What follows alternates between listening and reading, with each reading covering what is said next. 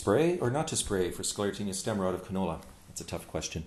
Every year we ask whether or not we should be spraying for this disease, and in reality we don't need very much infection to justify a fungicide application on a 50 bushel canola crop. Roughly 10% infection is equal to the cost of a fungicide. How do you know if you are going to have more than 10% infection is the tough question, I guess. You basically need to know two things then, if the environmental conditions are right and if you have the pathogen present. Sclerotinia likes wet conditions.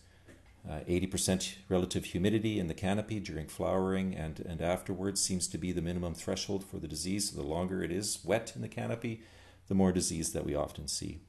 How do we know if the pathogen is present? Well, in wet years, it is usually pretty safe to assume that the pathogen will be present, but you can verify that with a Sclerotinia stem rot DNA test, and that will help you determine if the pathogen is there as well.